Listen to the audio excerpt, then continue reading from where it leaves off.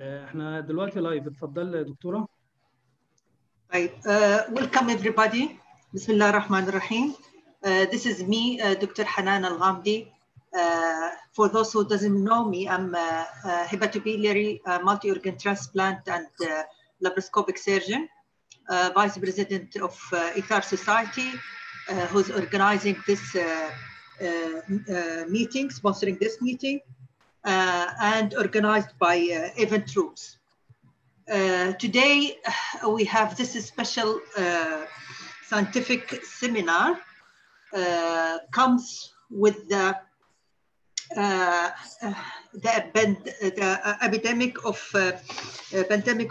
coronavirus is hitting the world, and the coronavirus is taking a grip in the world. As we speak, the total number of cases coronaviruses worldwide is 250,000, and death is climbing up to more than 35,000. Similarly, we still having climbing cases here in Saudi Arabia. We gathered a panel of experts from the region. We are grateful that they gave us from their time. Hopefully that we convey a good message at the end of the scientific program. Better outcome comes from better understanding and preparation for the corona cases. We know that some team in the region are distinguished in their results. This is must be after a good and hard homework and teamwork and good preparation. Here with me is the three distinguished speakers from the region. Without further ado, I will start introducing the speaker. Sorry for the delay. We have a bit of technical issue, but I assure you it is not a coronavirus affecting our program. We will just a few housekeeping notes. We will defer all questions to the end of all three talks.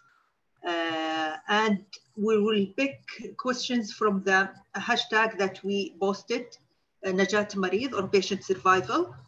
So we'll take these questions from the Twitter, and we cannot answer all the questions, but those related to our presentation will be answered by our nice speakers. Here with me, our first speaker, Dr. Hatem Al-Hani, very, very busy person nowadays, because he's a consultant pediatrics and pediatric infection disease, Eastern Region Health Affairs, Dammam, Saudi Arabia. We gladly could have some time allocated to us, and his talk will be about novel coronavirus, COVID-19 overview. Please, Dr. Hatem, if you are ready, the screen and the mic is yours.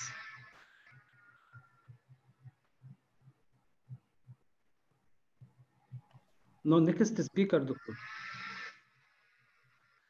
Okay. I think Dr. Hatem is not ready. Okay. Then we'll go on with our program. Dr. Abdul Razik Amir, nephrologist, Chief of Office of Academic Affairs, John Hopkins, Dhahran, Saudi Arabia. And his topic is surviving COVID-19 pandemic, recommendation for the nephrologist. Please, Dr. Amir, you have 20 minutes and the video is yours. Good evening, ladies and gentlemen. Assalamu alaikum wa rahmatullahi wa barakatuh. Mr. Chairman, thank you very much for the introduction. It's my pleasure and honor to contribute to this scientific forum for tonight. The topic I'm going to talk about today is surviving COVID-19 pandemic, And the message is a special message to our colleague nephrologists in the region, in the kingdom and worldwide.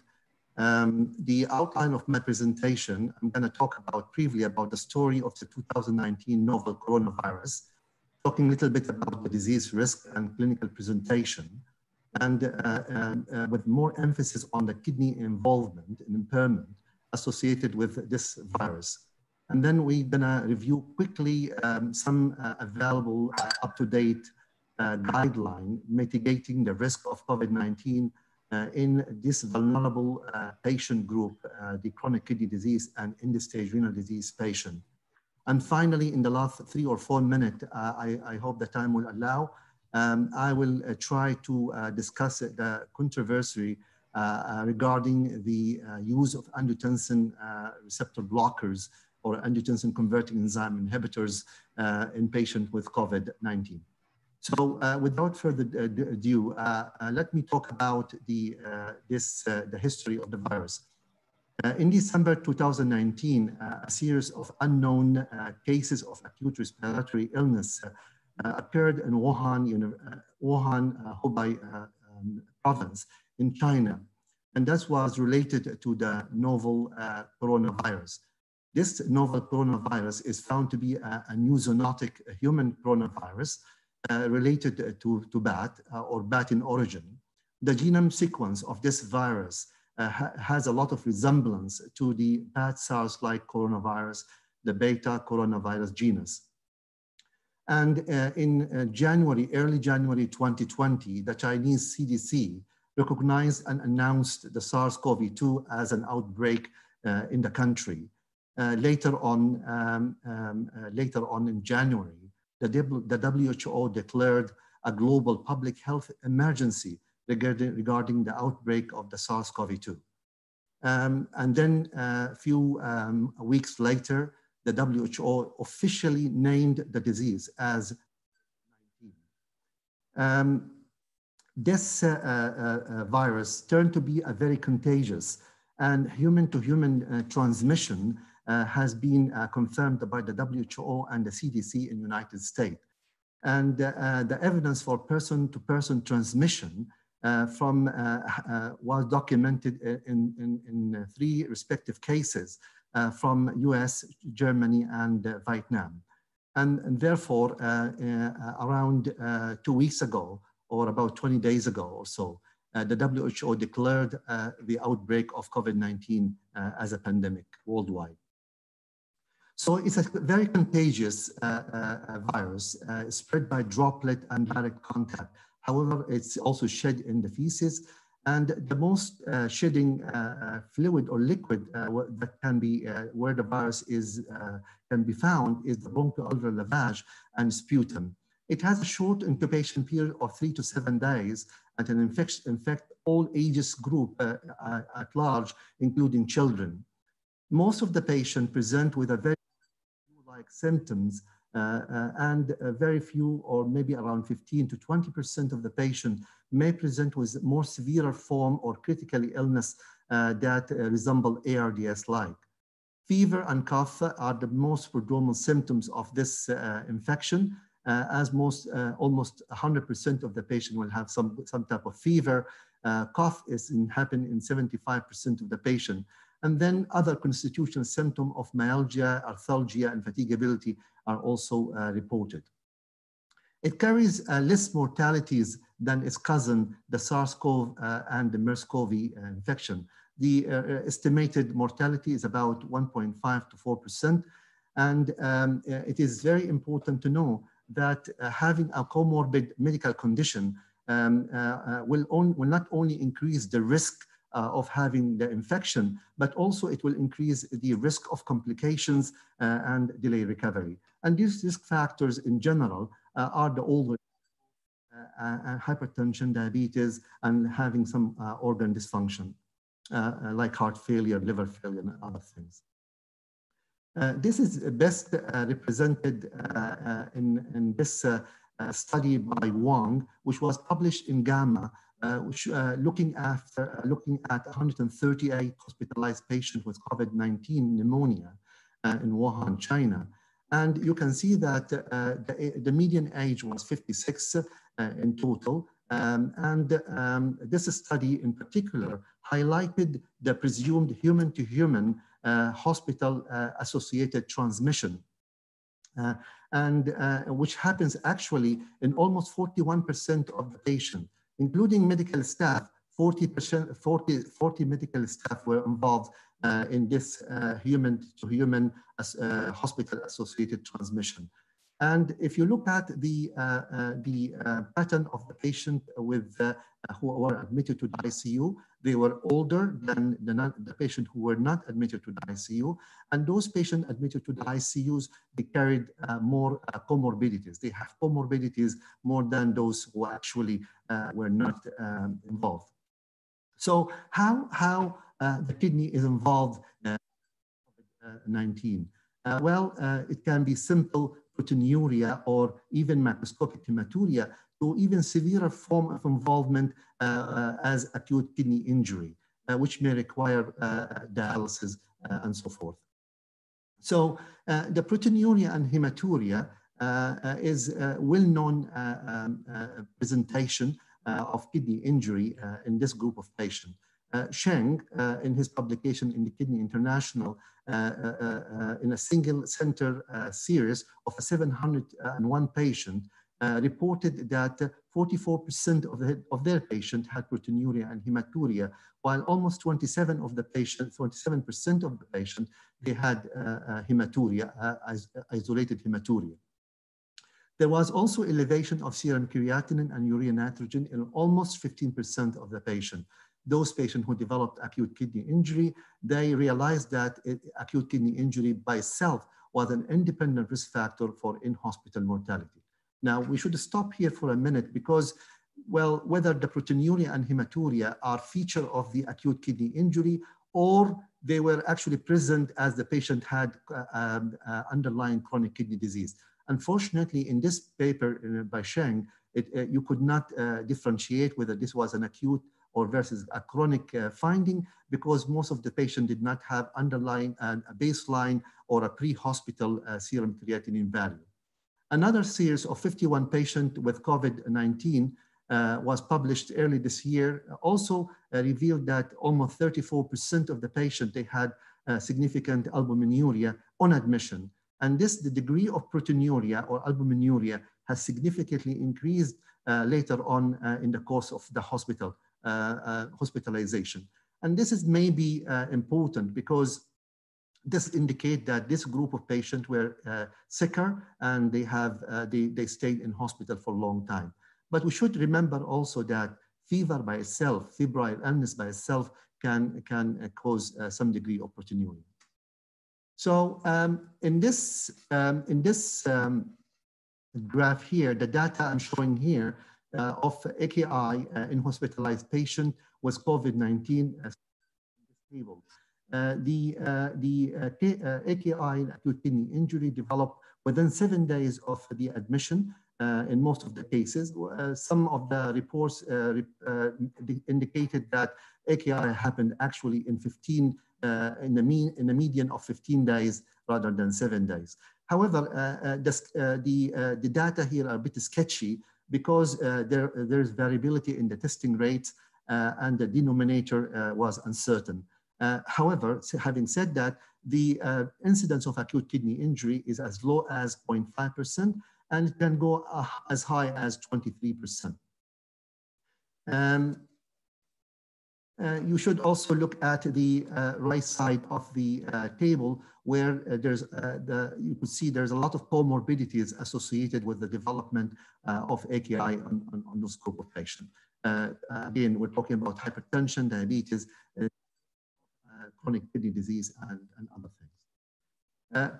The pathogenesis of acute kidney injury, the mechanism is unclear. However, remember those patients who develop acute kidney injury, they develop it in the context of multi-organ failure and overwhelming sepsis. So sepsis can lead to a cytokine storm syndrome. And we know from the literature that, for example, the interleukin-6, for example, is a major driver for cytokine release. And this can lead, this has led the investigator and the researcher to develop a specific IL-6 inhibitor, the tocilizumab, which we are using on trial basis for treatment of COVID-19. Rhabdomyolysis is happened in a very small proportion of patients. Direct cell injury, this is very interesting, because direct cell injury means that you have an active viral invasion of the cells and replication inside the favorable tissues. This will take us back to the ACE2, which is angiotensin converting enzyme. This enzyme receptor is actually prevalent in larger quantity in certain organs in the body, including kidneys, heart, intestine, of course, the alveolar tissues too. So these ACE2 work as a receptor for the S protein, or the spine protein of the SARS-CoV-2. And it anchored the virus to the surface of the cell, and then for the virus to download its content down into the cell, it has to be primed by a transmembrane protease serine 2 enzyme. So these are very interesting findings. The last two lines in my slide, it indicates that there has been a successful isolation of the SARS-CoV-2 particles and PCR from the urine sample of the infected patient, and as well as it happened before with the SARS and the MERS-CoV, where the viral RNA was identified in the kidney tissue and the urine. So what is the renal pathology in COVID-19 cases? The renal pathology was studied in autopsies of 6 patients who died from the disease. They found that most of the patients, or all the patients, have severe acute tubular necrosis, ATN, at large. And the immune histochemistry demonstrated the nucleocapsid protein of the virus inside the kidney, which is, again, very interesting, because it just indicates that there is a viral invasion into the kidney. So why this is important? Why the AKI is significant in patients with COVID? Well, it is important because it determines the overall outcome of and prognosis. So in this paper by Sheng, he had 701 patients enrolled in this review. Most of them, they have severe diseases, and there was about 16% in hospital death. If you see, most of these patients, they have a laboratory finding in the form of elevated serum creatinine, BUN, proteinuria, and hematuria. In addition, that 5.1% of the patient develop acute kidney injury. So looking at the tox proportional hazard progression, here you will find out that proteinuria, hematuria, elevated urea nitrogen, creatinine, all these in general, they were independent risk factor for the in-hospital death after adjusting for the age, sex, disease severity, and other comorbidities. Similar finding was found in this publication, this retrospective observational study of 193 cases. Again, AKI was a patient who have AKI had 5.3 times mortality when compared to those who did not have acute kidney injury. So, how we can mitigate the disease and preventing it from spreading, especially among our vulnerable patient, including the CKD and the SS population. There has been several guidelines available. Some of them are very general, generic, and some of them are very specific to this type of population. In Saudi Arabia here, of course, we use the National Center for Disease Prevention and Control, WIQAYA, from Ministry of Health. They posted a series of preventive guidelines, and they keep updating them almost every couple of weeks basis. I'm using currently the March 22 version, and again, this is very important. What I was interested in, and I think my colleague nephrologist should look into this, is this is the CDC COVID-19 outpatient dialysis facility preparedness assessment tool. This is a very, very nice tool. The website or the link, you can find the link here, down here, and you can download this tool, assessment tool, and you can apply it to your facility to determine the preparedness of your facility for this for the COVID-19. Again, these are the elements. I'm not going to go through them quickly because they have because of the short of time. However, let me move on to the other important things. The CDC guidelines for dialysis center, they actually published this in addition to the common, well-known infectious control guidelines. They have a specific guideline for dialysis center. The screening of patient, starting from screening of patient, and then how to handle the patient, how to move patient in the units, how to contaminate the infection. All these findings, you will find it in the CDC guideline for dialysis center. Let me just go through some of them quickly for the sake of the knowledge here. So patient with symptoms or to those who are traveled to an area, an epidemic area, or they have a contact with COVID-19, they should call ahead of the time to the dialysis unit. If they shouldn't come to the dialysis unit, they should call ahead and let them know that they have the contact or they have some symptoms, so the facility will anticipate their arrival. There has to be a screening personnel at the entry of the facility, and this personnel have to ask the patient the 3 questions. Did you have any symptom? Did you travel? Did you have contact with COVID-19 patient? So if the patient said yes, then you have to give him a mask, a face mask, and take him to an area away from the general waiting room. Patients who are stable, they can actually wait in their car or outside the dialysis facility. Patients who have fever and symptoms, they should be treated as a patient who infected with COVID and until their definite testing arrive. Patient with progressive symptoms, they should be immediately admitted to the hospital because of the risk of developing ARDS. Patient replacement, placement, where to isolate and where to put them is available here. But what intrigued me in this CDC guidelines is what I found here. The CDC guidelines does not require the patient infected with COVID-19 to be treated in airborne infection isolation room. This is very interesting because that's what we do in our hospital. But why we're doing it in our hospital and other institute? Because we want to contain the infection. If you have the space, you can do it. If you don't have the space, then you can just put them in a room, separate room with a door closed, okay? And we move on this. And of course, decontamination and disinfection is must. Now, the European Society of Renal Associate and the European Dialysis Transplant Associate put their recommendation. I'm not going to go through them again. They are available on their website, but I'm just alerting the group that we have these guidelines available. Recently, the American Society of Nephrology also issued their guidelines, and the guidelines talk about patients with acute kidney injury or end-stage renal disease who are treated in the ICU setup or they are treated in the floor setup. And the most important thing I highlighted here is that please remember your PPEs and recommend read your safety guidelines. And if you of course you can minimize and avoid the daily patient contact, and like nephrologists, instead of going to the ICUs and wearing gowns and popping in and out and just to look at the urine and assess the thing, please ask your colleague intensivist to relay their finding, the physical exam and other critical parameters to you. The ICU team, the nurses, they will help you in getting that. Indication to start renal replacement therapy is the same like with any other patient.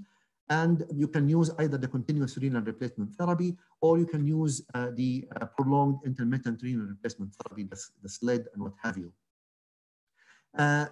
You could use intermittent hemodialysis if you don't have CRRT available, and please follow your institutional policies in that regard. If you have limited resources, so I don't have a Prisma machine, enough Prisma machine to run all the dialysis patients that I have in the ICU. Then what you do is you could use one single machine to run two patients simultaneous back to back. So what you do, you use the CRT machine for prolonged intermittent treatment, 10 hours instead of 24 hours.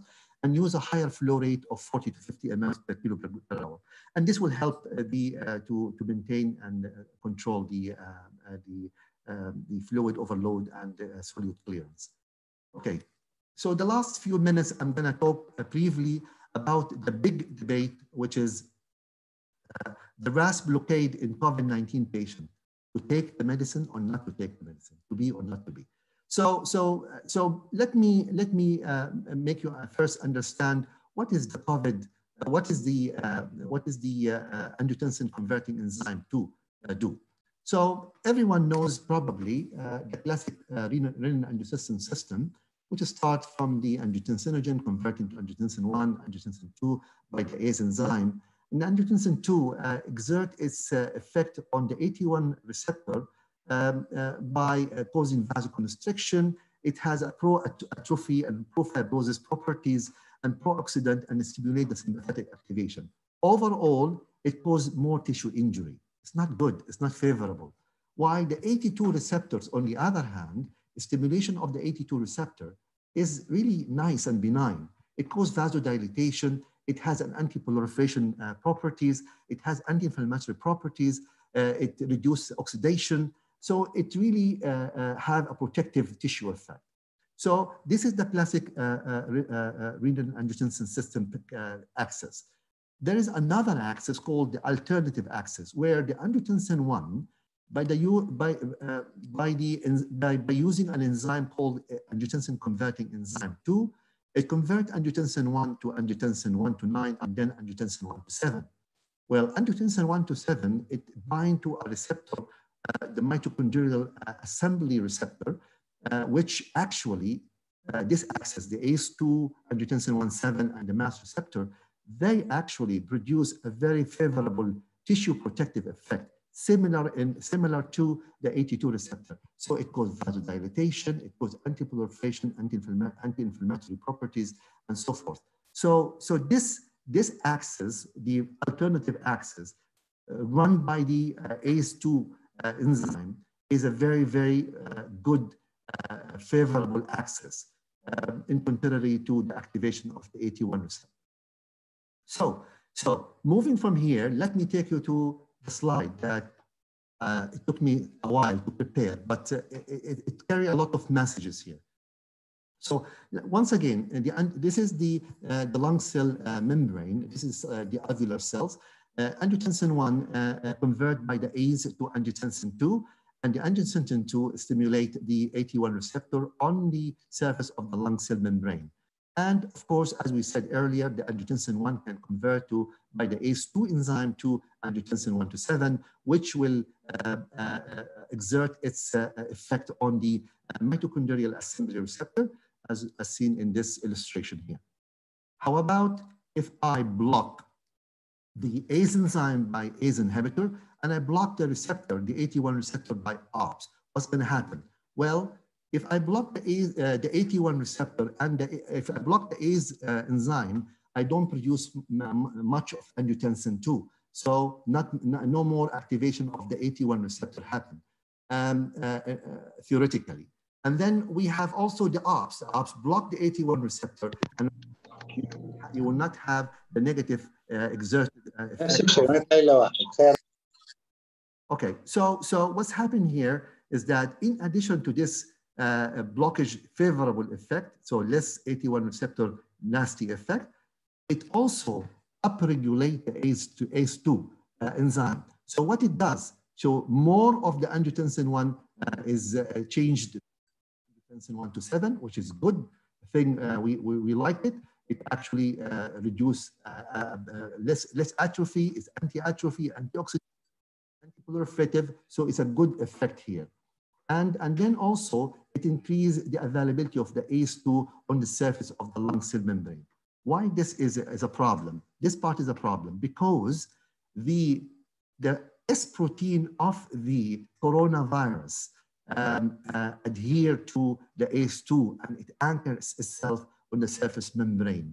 So this is not a good thing. So we have few things good done by blocking the cascade of the angiotensin 1 to angiotensin 2, but we have also the increase of ACE2, will mean that there is more of these ACE2 available for the virus to anchor into and then get an access to the cells and cause more damage and harm into the cells. However, this idea brought the researcher to a new discovery or probably a new treatment for the coronavirus, which is the development of a recombinant ACE2. A recombinant ACE2 will enhance more angiotensin 1-7 production, and this will help to decrease the AT1 receptor effect. But in addition to that, it will adhere to the virus and will not allow its anchoring into the cells. So briefly, just to summarize the two slides I just presented, this is the angiotensin converting enzyme, the ACE2. It has a bad effect because it will allow entry of the virus, the SARS-CoV and the SARS-CoV-2 into the cells because it anchored to it. But it has also a good effect by increasing the production of angiotensin 1-7. So the question here is, what's happened if the ACE2 level is in the cells is decreased? Does it help to fight the infection? This is the question. Well, from the studies, from whatever information we have, there's an animal studies where the interaction, we showed the interaction of the spike protein of the coronavirus with ACE2 down-regulate the level of ACE2. So you don't have much of ACE2. So when you decrease the ACE2, you enhance lung injury and other organ injury. In contrary, there's also animal studies where showed that the ACE inhibitor and the ARBs, they upregulate the ACE2 expression, and in a sense that it will help the production of 1-7, but in the same time, it may affect the severity of the coronavirus infection. These all animal studies. There's nothing done in human yet. So there is a systemic review and meta-analysis where the use of ACE inhibitor was associated with significant reduction in the risk of pneumonia, even in a higher risk patient like the stroke patient or heart failure. So the European Society of Cardiology, in their latest news, they strongly recommended that physician and patient should continue treatment with the usual antihypertensive therapy because there is no clinical or scientific evidence to suggest that treatment with ACE inhibitor or ARBs should be discontinued because of the COVID-19 infection. These are one only society, but guess what? There's 12 more. All these societies, the European Society of Hypertension, the European Society of Cardiology, Hypertension Canada, Canadian Cardiovascular Society, and many, many more, they all recommended continuation of the ACE and the ARBs, and these are the date when the updated information. So the take-home message from my presentation, ladies and gentlemen, we are facing a pandemic. This is true, and here team building with a structured plan will save us. I think team building means you should know your operation as a nephrologist, as an intensivist, as a hospitalist, as a healthcare worker. Even the janitor in the hospital has something to do. So please make sure that you know your operation, you know your plan, you review your infectious control guidelines, you build up your team in the right way. And then understanding the pathogenesis of the COVID-19 will help us to understand and manage this pandemic. Knowing now more about the ACE2, knowing more about the IL-6 inhibitors, knowing more about these new antiviral medications that have been published and used. And as I said, as I mentioned probably earlier, the WHO on March 20th announced the launch of the Solidarity Major Study to all the current treatment that is suggested for the treatment of COVID-19 be done on clinical trial basis. Remember, my colleague and friends, remember that the safety of the healthcare worker is also a priority as the safety of the patient. So wearing your PPE and then managing yourself is very important. Please follow your authorized guidelines to mitigate disease spread and don't listen to rumors. Thank you very much. Thank you. Appreciate it, Dr. Abdel Razik. What was really very interesting and informative presentation. We'll learn something new about you. You're very artistic in designing slides. I enjoy them. Maybe I will take a special session how to design these slides. And we have important take-home messages. I'm sure it raised a lot of questions, and we'll leave all questions that I received a lot here in the website and in the hashtag to the end of all presentations. Luckily, we have Dr. Hatem Al-Hani. Hopefully, the technical issue is over. We cannot afford to miss your presentation. This is one of our core presentation here in this seminar. Dr. Hatem Al-Hani. Beautiful. Yes. Okay. Go ahead, Dr. Hani. Dr. Hatem.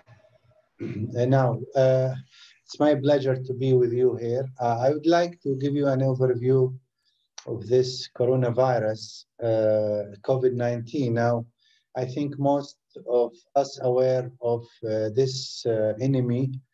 Now, it is since December till now, we are struggling with it, and it has invaded the world. Now, as my colleague said, we are almost reaching 750,000 infection and mortality exceeding 35,000 human beings.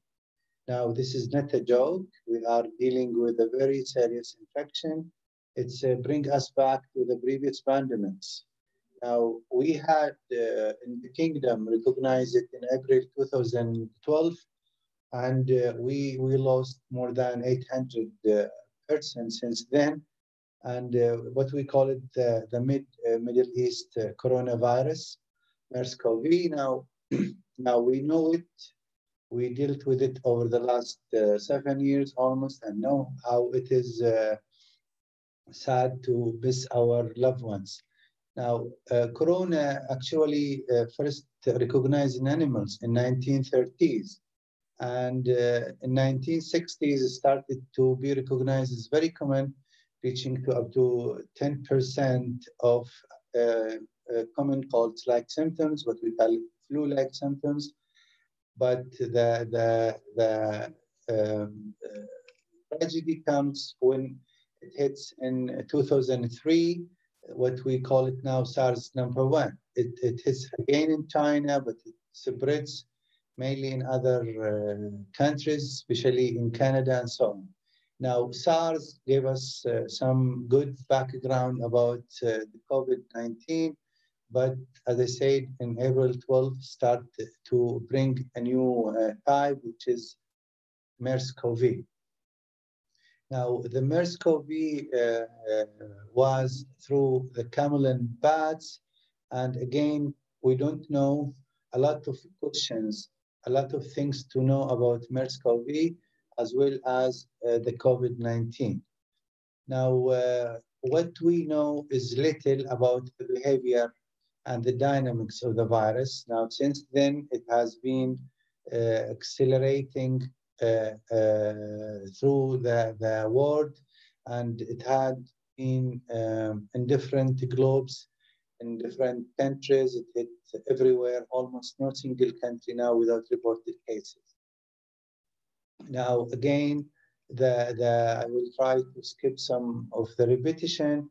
It was again reported first in Wuhan in China, and laboratory confirmed cases.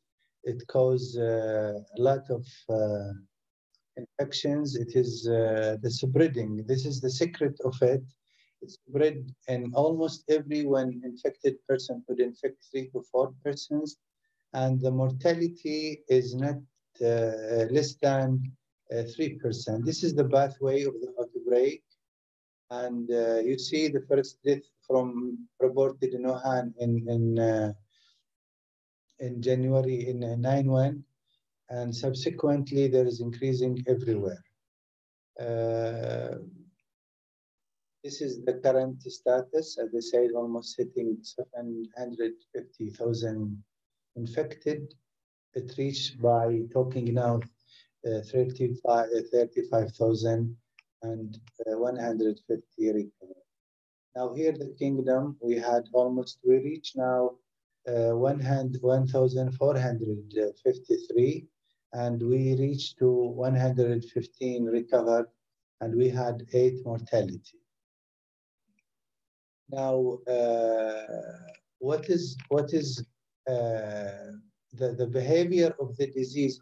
Almost 80% of cases are mild, and this is the same in our country. Now, 13 to 50%, 15%, they are severe, developing pneumonia and upper respiratory symptoms, not only shortness of breath.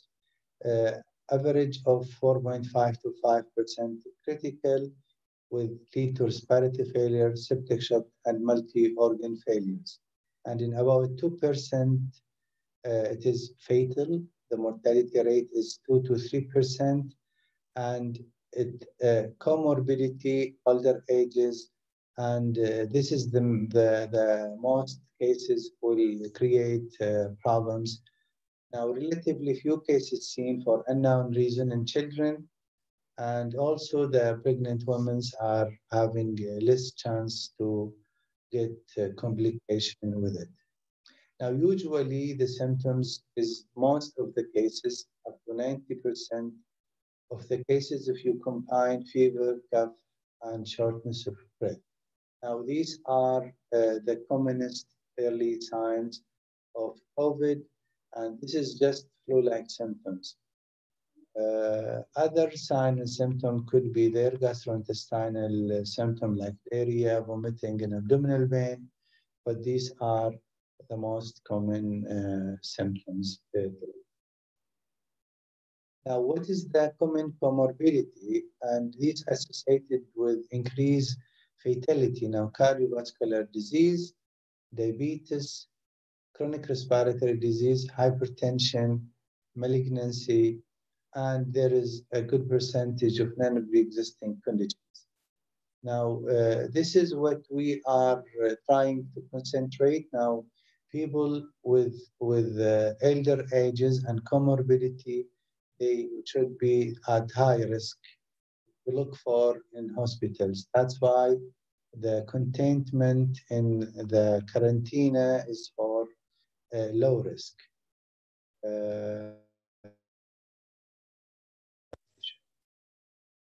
Now, this is some of the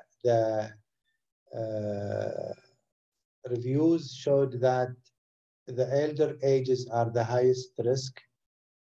15% they have mortality if they are 80s plus, and down if they are younger, and so on. Now, why is that?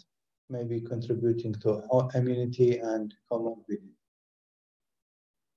Now, if you compare to other viruses, which cause flu-like symptoms, usually the incubation period is 2 to 14 days. This is the standard for it. It could exceed that. There is sporadic reported cases might reach to 3 weeks and more. Now, this we observe it in MERS-CoV in immune compromise, especially with renal failure. Now, SARS was 2 to 7 days, and MERS-CoV 5 days, but it ranged from 2 to 4 days, 14 days. Now, swine flu is 1 to 4 days, like any flu, and seasonal flu is 2 days with a range of 1 to 4 days. The incubation period, there is a lot of study about it, but what they agreed on the observation is all 2 to 14 days is there. Usually the symptoms start by 5 point.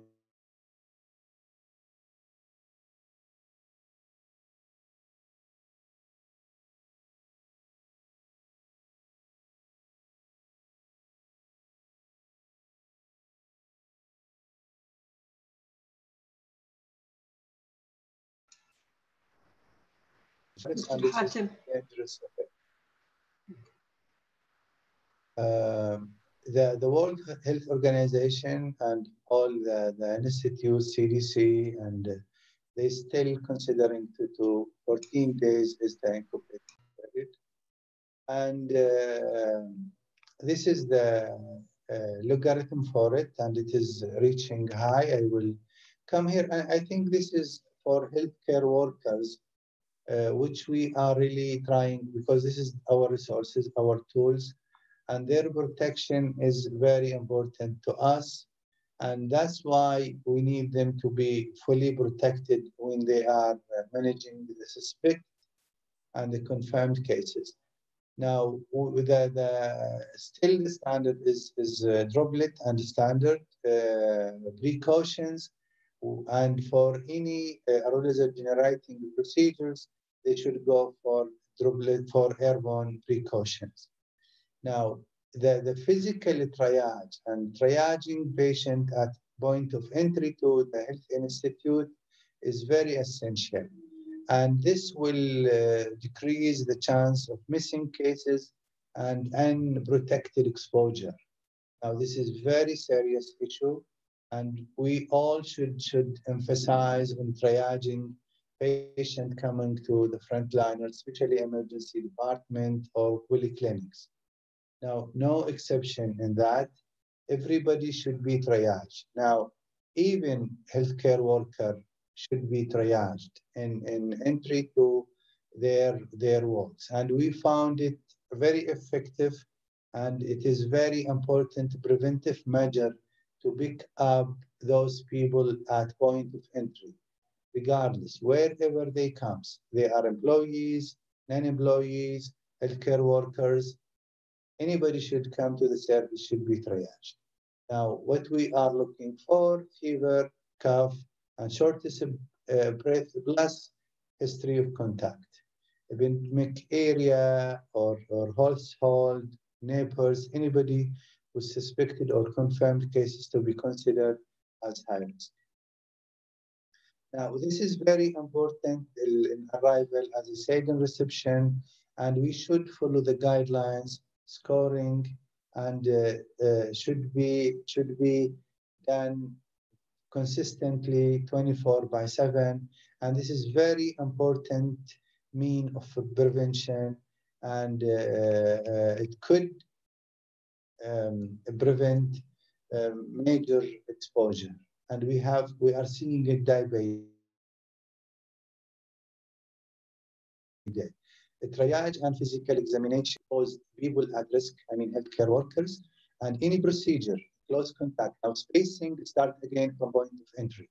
We shouldn't be close as much as we can to the patient, and we should be priority of necessary intervention and close contact with the patient. Now the environment and should be held to do spacing, waiting area, respiratory triage area, and at point of entry. We should make ourselves smart in doing essential things and leave unnecessary procedures, interventions, sprays, and roaming around unnecessary in the hospitals and the clinics. This is very, very important area where the exposure will happen. Now, hello.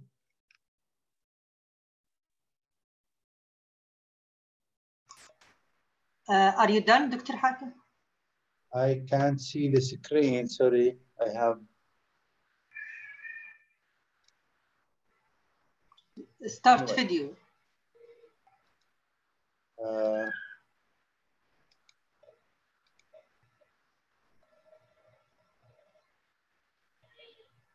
I may continue if you like. Please. Because I can't see the screen there. Okay, it comes again. Now,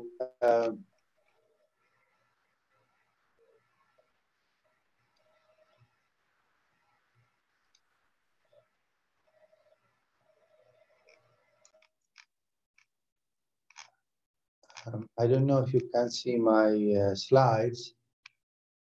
Dr. Hanan? Yeah, we can. Looks okay. Good. Nebulizing and drug we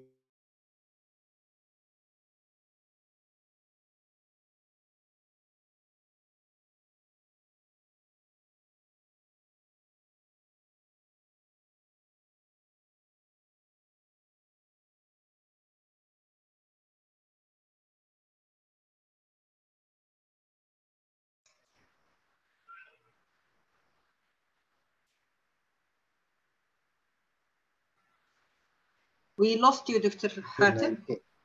Yes. You could now. Now, the general nursing care is again should be directed as much as we can to the necessary. We should minimize interventions and organize it according to the needs. Collection of an induced sputum specimen, swabbing, suctioning is very high risk, and this is the most dangerous step in dealing with patient and should be managed as airborne. Now, airborne setting means negative pressure room, and if it is not available, we have to have a portable HEPA filter, not a closed room. It has to be supported by portable HEPA filter or negative pressure. Now, outdoor swabbing, there is no such facility, might be alternate for that. Resuscitation and intubation, suctioning or extubation, again, this is very dangerous, very high risk procedure, and maximum precaution should be done while doing that. We had in the super spreaders, and this is very important at the community level. People comes from abroad, and we expected more to come now from Europe, United States, wherever they comes. They should be self-isolation, if not in the quarantine for 14 days. And they are creating very high risk. There is 80% chance to carry no symptoms, but still they can carry the bug and transmit it to others. Every person could transmit the disease to 4%, and so on. In 1 day, 2 days, you will be surprised by thousands of people can be transmitted. Now, spacing and avoiding crowdedness time in the supermarket, especially people in the blockade.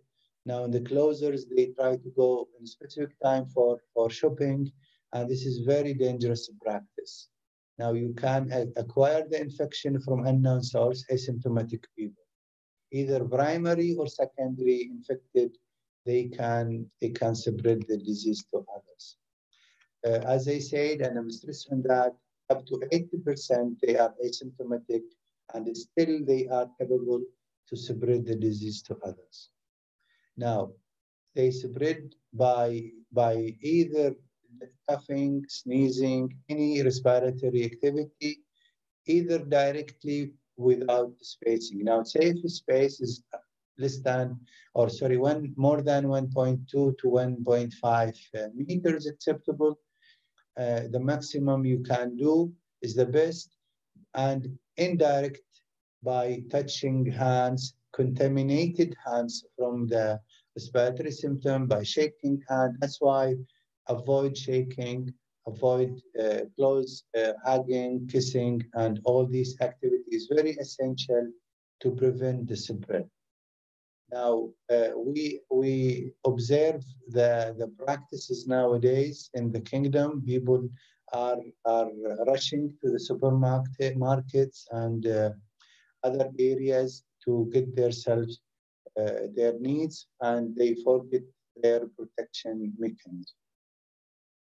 Now, they again and again, with any sign and symptom of respiratory, especially in the endemic area, you should report yourself and don't delay that, especially if you are in contact with all the ages and high risk, the one mentioned before.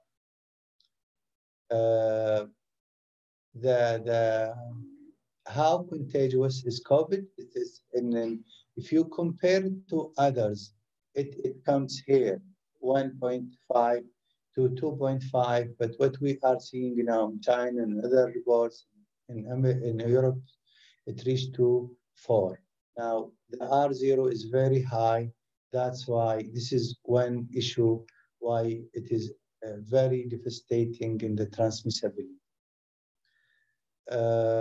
Now, this is back in the history, but this is what we are facing now.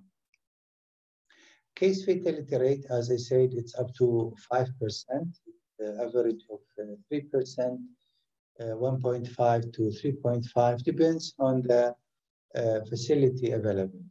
Now, what we are seeing increase in the fatality because the burden on healthcare services is too much. That's why what you are seeing and hearing everywhere, flattening the curve, now preserving the healthcare facility for the high risk and their maximum needs. That's why flattening the curve is very essential by blocking, by quarantine, and so on. A lot of myth has been developed during the last couple of weeks. Now, conspiracy theory, whatever the reason, whatever the source, please look for the view from people is dying. We have the time and the leisure later on to ask these questions. But now our big question, how to prevent the disease, stop the spread, and isolate the sources. Now, I think this is our challenge, how to pick up the people early, isolate, trace the contact, and improve the containment. Stay home, spacing is the hallmark. I think what other questions could be discussed after the myth. Now we are in the middle of the tragedy, and we should concentrate on these factors. Now, we should reduce the risk of infection by personal hygiene, spacing, and isolating ourselves as much as we can from others. And this is the dynamic of COVID compared to others. Everyone could transmit to other, and the circle will continue. This is compared to other contagious diseases.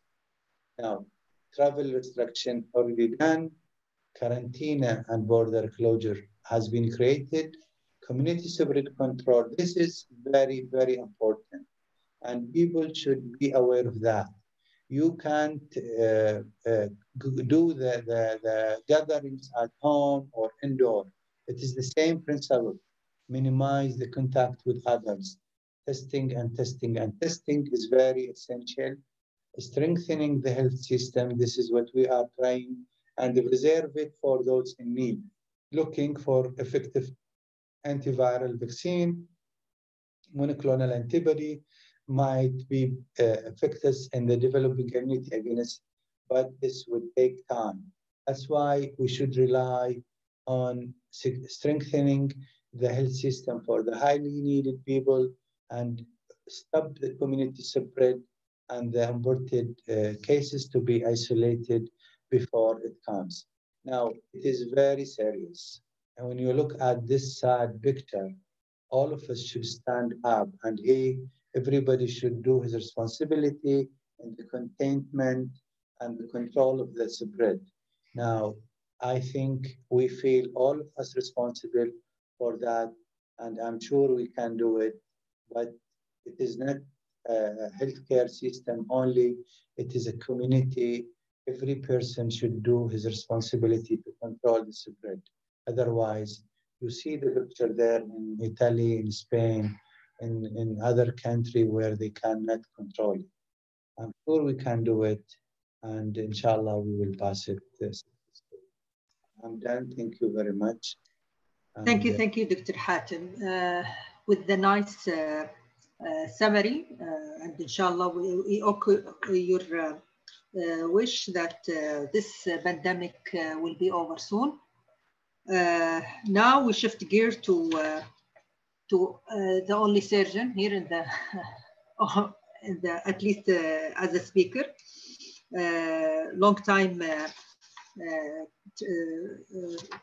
colleague, Dr. Mohammed Al-Qahtani, Director of Multi-Organ Transplant Center from King Fahd Specialist Hospital here in Dammam, Saudi Arabia.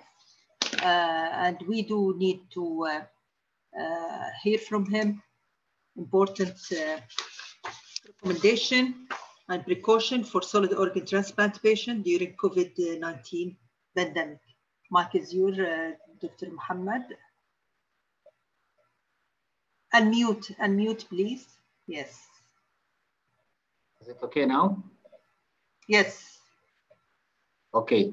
So أولاً السلام عليكم ورحمة الله وبركاته. نسأل الله سبحانه وتعالى أن يرفع عنا البلاء إن شاء الله ويشفي جميع مرضى المسلمين.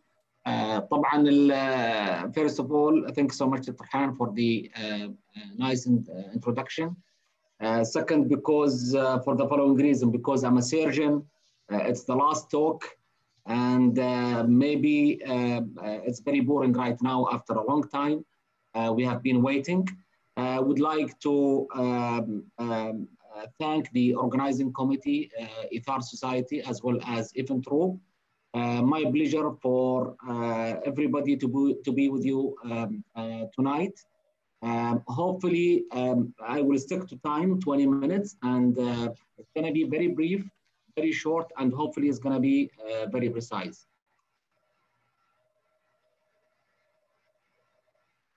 I think I have some. Hello? Share screen, please. Share screen. Click the green share screen, please. Yeah, I did. I did already. Just give it 1 second. It will appear. Share screen, doctor. I shared already.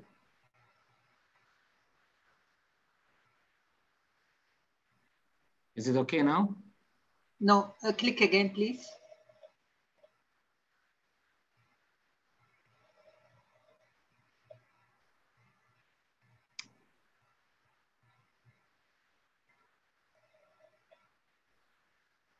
Is it okay now? Is it okay? Can you hear me? We can hear you very well, but we don't see the presentation? The presentation, not yet. Share screen now again.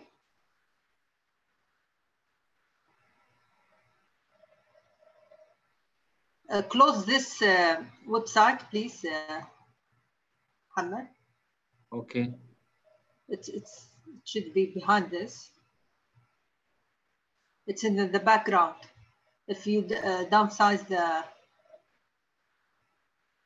pages, you'll find it behind.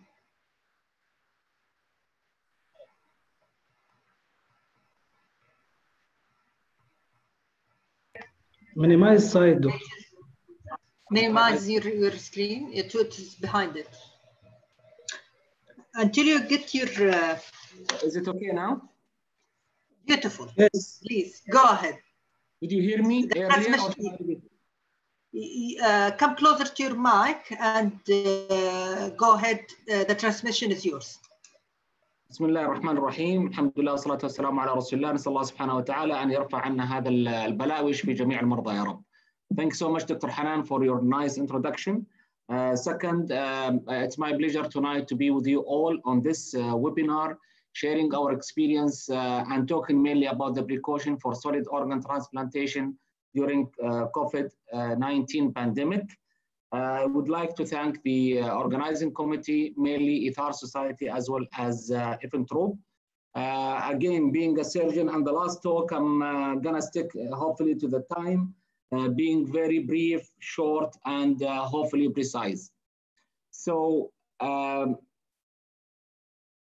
with no further delay, with no introductions, Dr. Abdul Razak as well as Dr. Hatem, they have given very nice talks. So talking about the transplantation patients are more vulnerable because being chronic patients with chronic disease, so they are more vulnerable to have COVID-19 infection. and also all of those patients are immunocompromised. And this is actually another issue which will subject them to high risk of getting the infection. So far, there is no clear guidelines for the organ donation and transplantation. And all what have been written actually is just position statement or as per the experience of each country, talking about the North America, Europe, as well as Saudi Arabia. So what are the modes of transmission? Modes of transmission, we have two modes, either donor to recipient, where there will be a droplet through the respiratory spread, or could have positive viremia. The other important issue, and that's why we want to minimize the rate of surgeries, minimize the rate of admissions, is another important of a transmission, which is the nosocomial. The transplant patient will get the infection either from the patients, visitors, healthcare providers, aerosolized and surface contamination, or it could be a community-acquired infection. So transplant patients with COVID-19, they have something unique, which is progression to pneumonia may be more common than other group of patients. Maybe they are more immunocompromised. This is one issue. And the other thing, they have greater viral burden with greater infectivity. Some ethical issues, if you want to talk about the ethical issues, just thinking loudly, inshallah, we will not reach to the stage that the European countries has reached to. A lot of patients requiring a lot of ICUs, ORs, ventilators, but let's assume that we have limited resources. What are you going to do? Are you going to do more transplant patients? On the other hand, you won't be able to have more resources, or are you going to save COVID-19 patients? Is it ethical to start patients after transplant during this era on immunosuppression, which will make them more compromised? If I will talk about the solid organ transplantation, we are talking mainly about the kidney transplantation as well as liver transplantation. So I want to throw most of the policies and guidelines that have been written by other countries, as I have mentioned earlier. And it depends on the protocol of the country. It depends again on how many COVID-19 patients do they have. And it depends again on the resources that they do have. But as a general principle, for all living donor kidney transplantation were suspended because we know they are elective surgeries, and those patients actually they can be maintained on dialysis. Kidney pair donation also have been suspended. The cadaveric donor transplant, they continue with that only for urgent cases. How about the Spain experience? They take it actually case by case evaluation based on the availability of resources. But definitely, if you have more COVID-19 patients positive requiring more admission, as I have mentioned, more ICUs, more OR, then you have to delay as much as you can and you try to deal with the crisis of COVID-19 infection. So again, in Spain, they take it case by case evaluation based on the resources. How about the Italy? They actually classified it into two groups. The first group, the epidemic area where they continue with the transplant, but only for urgent cases. The non-epidemic area, they were actually very liberal, doing both urgent and non-urgent liver transplantation. How about the North America? They did hold all living donor liver transplantation except for pediatric patients with acute liver failure. And by the way, most of the transplants in North America are cadaveric donor liver transplantation, and actually they do small number of live donor liver transplantation, and most of those cases, if not all, are low mild sodium. So the most of the transplantation in North America is cadaveric liver transplantation. So they suspended all living donor liver transplantation except for the urgent cases. For the cadaveric liver transplant, only for fulminant liver failure, high mild sodium, more than 20 or 25, and patients with hepatocellular carcinoma. Now, in our country, Kingdom of Saudi Arabia, again, there is no clear guidelines. So each center in the kingdom, they created their own policy, and actually it's changing every now and then on a daily basis according to the current situation. So the recommendations, temporary suspension of living donor liver transplant, except for high mild 25 and above, and to continue with hepatocellular carcinoma. And by the way, those patients with hepatocellular carcinoma, they can wait up to 6 to 8 weeks. But if you decide to put on hold the patients with hepatocellular carcinoma, then you have to manage. What do I mean by you have to manage? You have to maintain the other modalities of treatment in the form of TACE, TARE, ablation. So you could bridge the patient until you find the suitable time and the suitable donor to proceed with liver transplantation. How about the disease donor liver transplantation? Here in Saudi Arabia, we continue as per the instruction of the Saudi Center of Organ Transplantation and as per the center's policy and guidelines. Talking about the liver transplant, actually, as we all know, it's not like kidney transplant. The kidney transplant, most of the cases are elective cases. You can maintain the patients on hemodialysis until you find the suitable time, but this is actually not the situation with liver transplant patients. Liver transplant patients, if they have high mild, they do have high mortality. So it's a dilemma now. What are you going to do? If you compare those two groups of patients, patients with end-stage liver disease with high mild, more than 20, with patients of positive COVID-19. As we know, the mortality is around 2 to 3% in patients with COVID-19, but patients with the high mild, definitely they have high mortality. So patients with mild sodium of 20, the mortality is around 19.6%, mild 30 is around 52.6%, and mild of 40 is 71%, which is really high mortality. How about the outpatient visits? Shall we continue like before the era of COVID-19? The answer definitely is a big no. We need to have the usual precautions as it was mentioned earlier.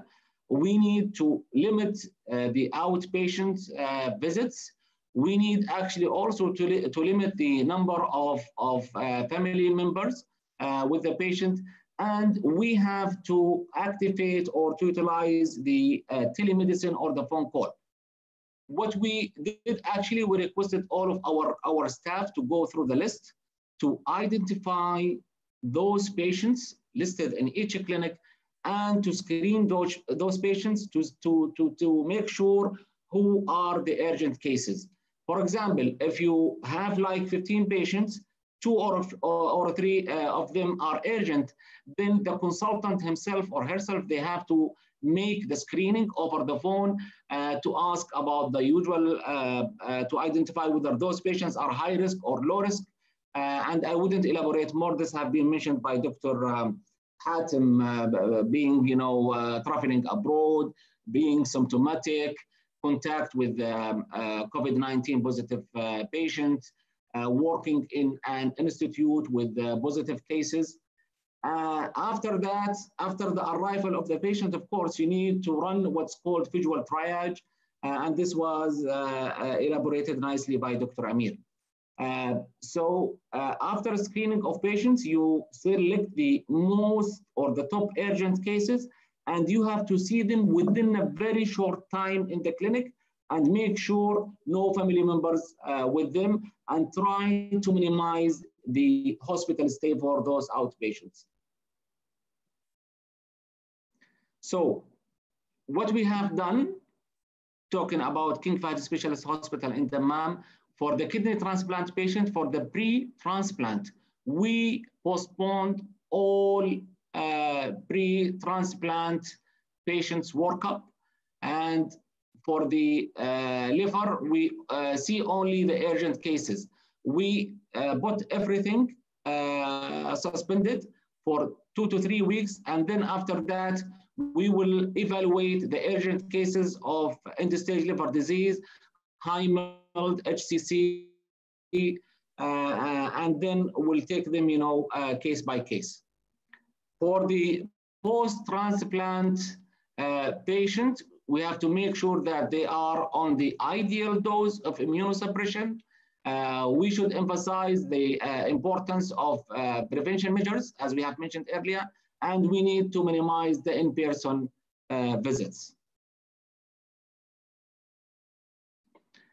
If you have a post-transplant patient who is complaining of upper respiratory symptom or any other symptoms, he or she shouldn't come to the hospital immediately.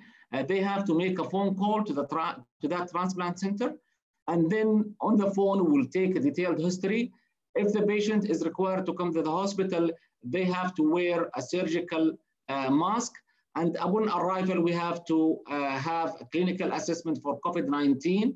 And if they are from a high-risk area or having respiratory symptoms, then we'll do the COVID-19 test with other investigations in the form of chest X-ray and other blood work.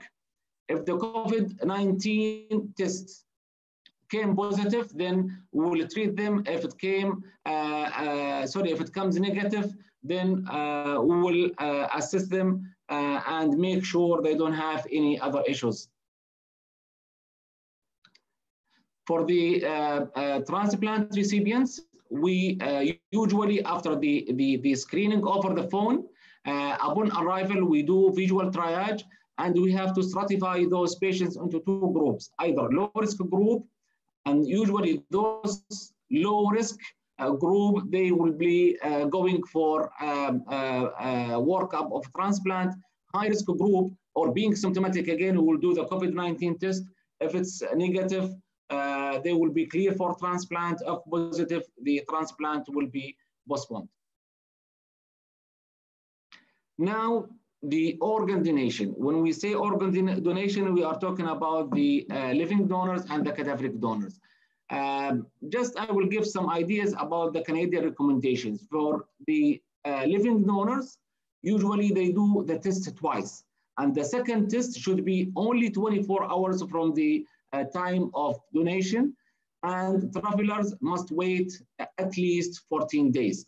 For the deceased donors, all deceased donors, as a rule, they should have the COVID-19 test done. And if it's positive, the donor will be declined. If it's negative, the donor will be assessed for suitability of donation. How about the Saudi Center for Organ Transplantation? They actually came up with the position statement a few days ago. And for the deceased donor, you have to do the COVID-19 test. If the COVID-19 test is positive, this is very easy, the donor is going to be declined. If the COVID-19 is negative, then again, you have to stratify those cadaveric donors into 3 groups. Low risk with no history of traveling abroad, no history of having any symptoms, and no history of contact with any positive COVID-19 patients. So this is very early. We'll make the equation very easy. The low risk patients will be accepted for donation. The high risk will be as the same as COVID-19 positive, and definitely they will be declined. But for the intermediate risk, where difficult actually to know if the donor has a history of traveling abroad, or if the donor have any epidemiological link.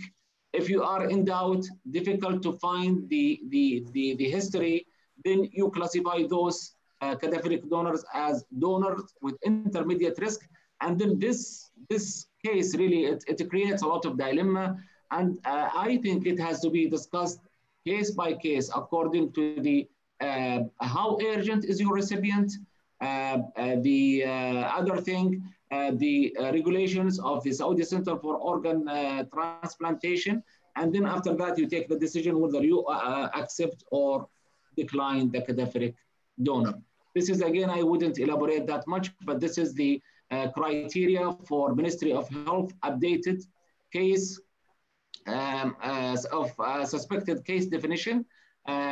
Criteria 1, patients who are symptomatic, having at least one symptom, either fever, cough, or upper respiratory illness, in addition to the epidemiological link, had a history of travel abroad, travel to a high-risk area, close physical contact with positive patients, or working in an institute with positive COVID-19 patients admitted to that institute.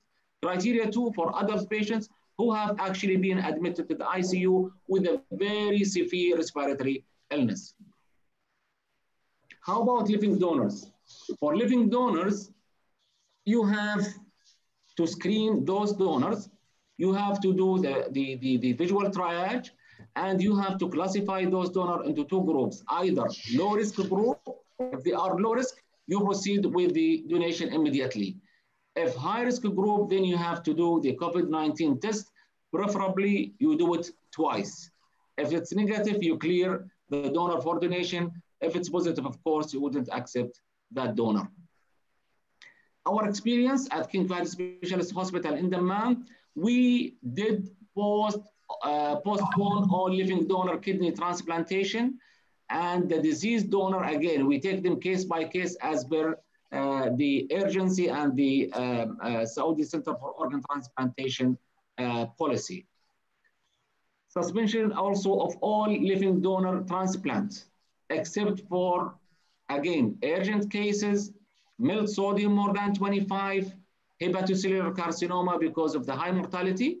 And for the deceased donor, we usually take it again case by case as per the urgency of the patients and the collaboration or agreement with the SCOT. For the outpatient, we are usually doing the same. We try our best to minimize the number of patients. If you need to see a patient, then you have to shorten the time of a stay in the OPD. For example, you need to do the blood work. You ask the patient to come alone without any companion, and you withdraw the blood.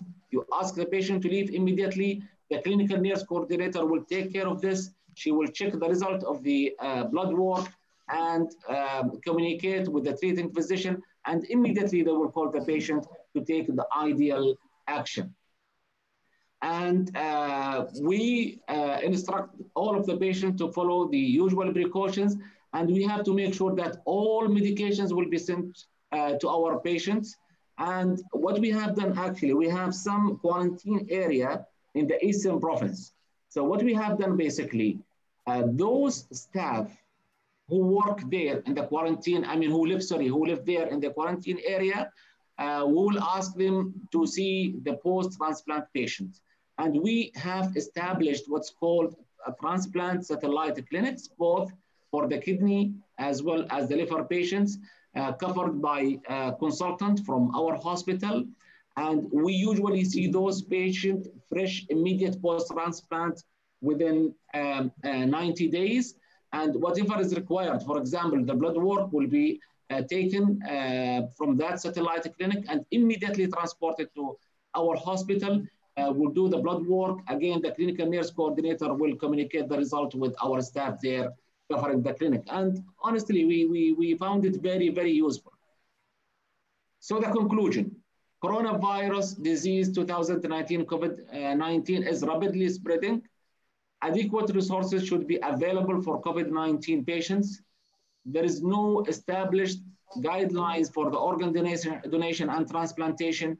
Suspension of living donor kidney transplantation, and this is actually what we have done. Limit the liver transplantation only for urgent cases. utilization of other modalities for outpatients like the phone call or telemedicine, reassessment of the current situation every now and then. Thank you so much. Thank you, Dr. Muhammad. Yeah, please, all the speaker, please open your camera and your mic. Thank you a lot. We do appreciate all the presentation. We heard a lot of guidelines. Actually, we see very active participation. We reach more than 3,000 participants. It's really, we had a good overview of different fruitful presentations. Actually, my concern and the concern of all healthcare providers nowadays is about the myth. What is the truth? What's the myth? So a lot of rumors, and unfortunately, it's go viral in the social media now, because everything now is in social media, so it goes viral. So we hear a lot of things, and I think if one important message that we can send out there to the public is that you have to make sure that your information comes from the right sources, which is the health authority in your country, and this is actually the right way. And yes, I do agree that we should restrict and limit who should convey some of the public or face the public in the social media. So the question came to me, Dr. Muhammad, because you were the last, so it's about transplant. And I do receive a similar question, is about discounting some of the medications in patient post-transplant. How do you view this? So they would not be vulnerable by having a lot of immunosuppressive medication. Specifically, they mention like the methylprednisolone or the prednisolone. So what do you think, Mohammed? Yeah, thank you so much, Dr. Hanan, for this question. But definitely, we don't ask patients to reduce the dose of immunosuppressive medications. You need to maintain their treatment, and it hasn't been approved that those patients whom you lower the dose of their medication will result in more protection against COVID-19. So we'll keep the same dose, actually. So the message here for patients not to take decisions themselves. They have to go back to their transplant center. Dr. Hatem, a lot of questions came about epidemiology and so on. But I found here an interesting question, which is about transmission to babies, since you are a pediatrician. Can you enlighten us about this? We hear that infected mother, many of them, they don't transmit to the baby, or it's a different ballgame. It's all yours. If you can clarify this issue. Thank you for the question. Vertical transmission, yeah. Yeah, it's transmission from mother to baby, pregnant mother to their baby. Yeah, if she's pregnant. There is reported cases of fetal, but you know, is it before delivery or after delivery? It's unclear, because we don't know really the dynamics of the virus there.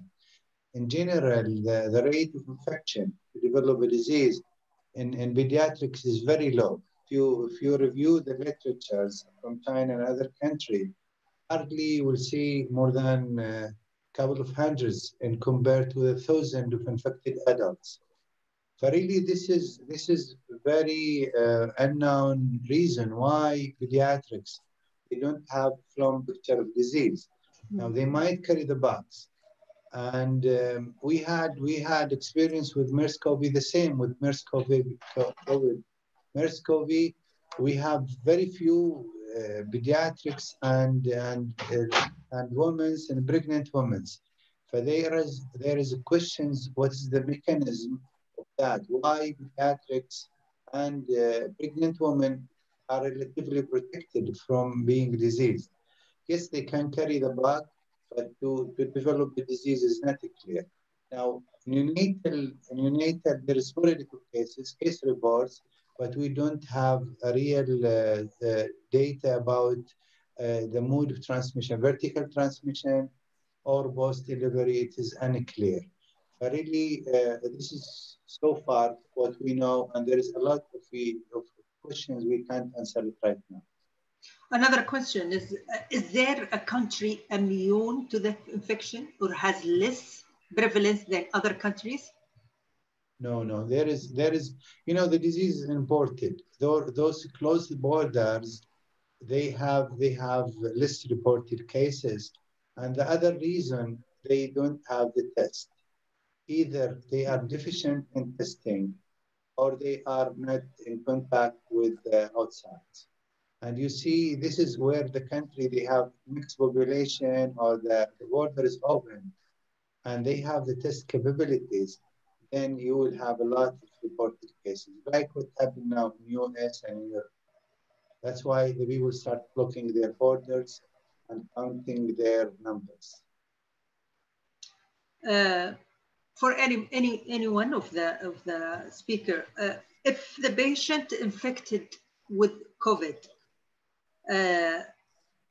and treated and PCR became negative and discharged home, will he have recurrence or any chance or any reported cases that he can transmit or have a recurrence of infection? Okay, now there is reported, but we don't know whether it is a re-exposure, reinfection, or it is a false negative test.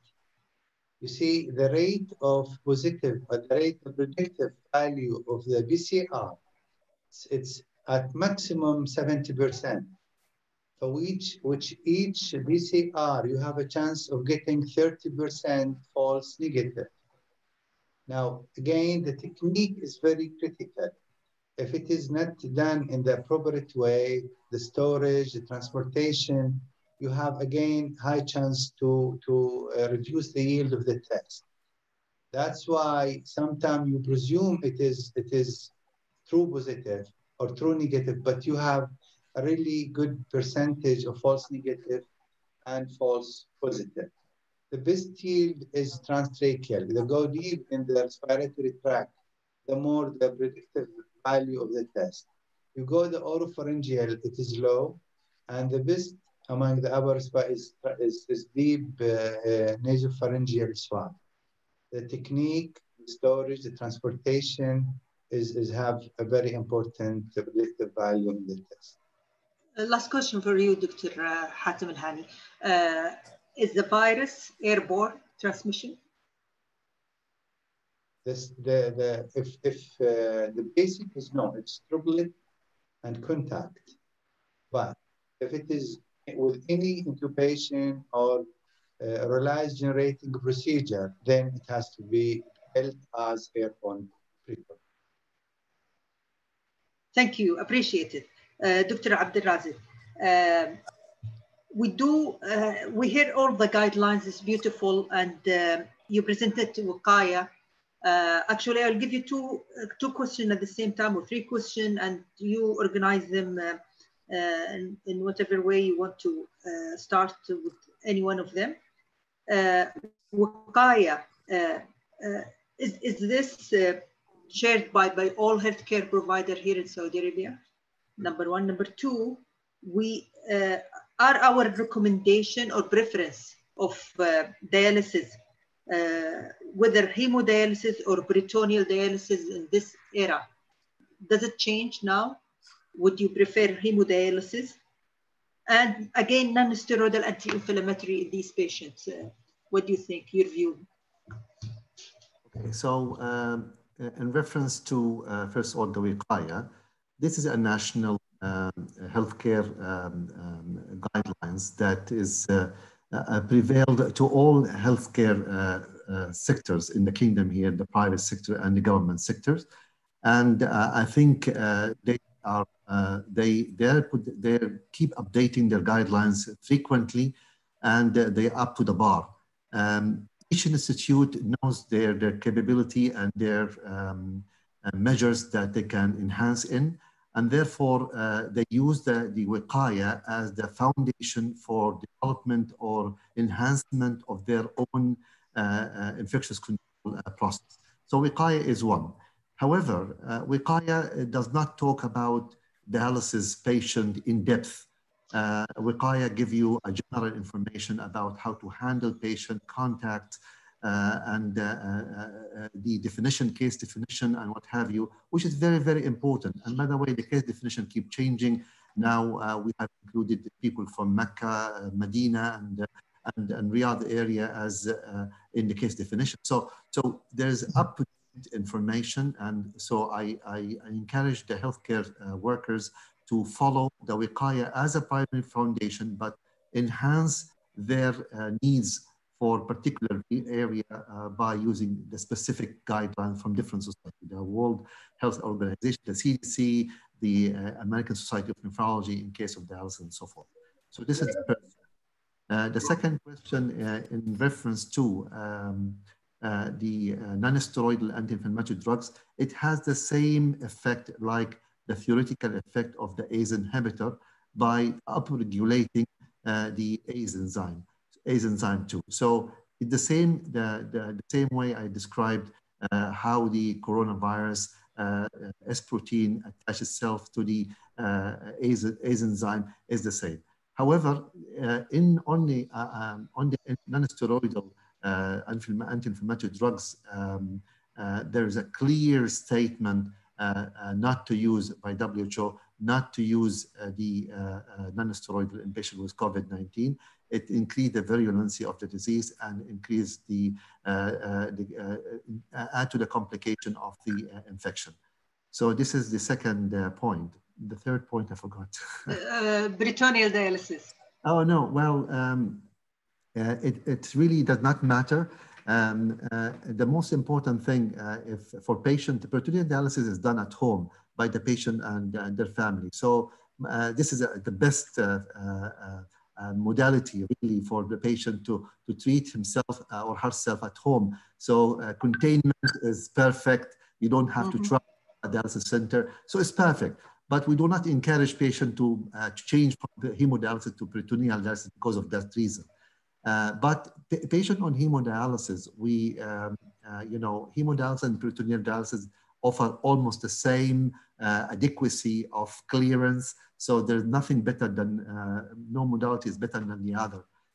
Now, patient who does manual filling, if they got admitted to the filling, what we call the CAPD, if they got admitted to the hospital, and they have a COVID-19 infection, and you want to minimize the contamination and the exposure of the hospital staff or the nurses, then you can change the modality from the CAPD, which is manual filling and all the thing, into what we call APD, automated using a cycler machine. So this is a machine which will do everything by itself. You don't have to go inside. You just have to disconnect the patient. Actually, the patient can disconnect himself by himself. So peritoneal dialysis is a modality, can be used, and the people who are using it are safe, really, because they're going to stay at home and will be away from any exposures. Yes. Thank you, appreciate it. Really, it's a very informative, very enjoyable meeting, and lots of questions, but unfortunately, because of the technical problem we had in the beginning, we started late, and our time is overdue, and we don't want to keep you late. All of us, we need to wake up early morning. Go to work. To go to work again, yes. It's for the doctors, business as usual. My final message is for all healthcare providers is to really listen to all the precautions that were said, protect yourself and your personal protective equipment, and be safe. And for all my colleagues to keep this link and share information and share. This is the way we can combat this virus and this pandemic, is by sharing information. Be prepared so we can have the best outcome for our loved one. Unfortunately, we hear from time to time that one of our colleagues that got infected or passed away. Our condolences to their family.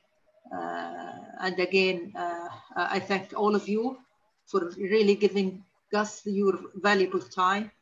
وأسأل الله لكم الأجر. وإن شاء الله we'll meet again in person, and we really get over this pandemic. Thank you all, and see you in another meeting. And I appreciate all the time and all the valuable information that you shared with us, with everybody. Our audience reached more than 3,000. Thank you finally for the also organizing event True, and all our colleagues from Ithar Society. This is me, Dr. Hanan, and I thank all of you, and have a good night. Bye. شكرا دكتورة حنان. شكرا لك.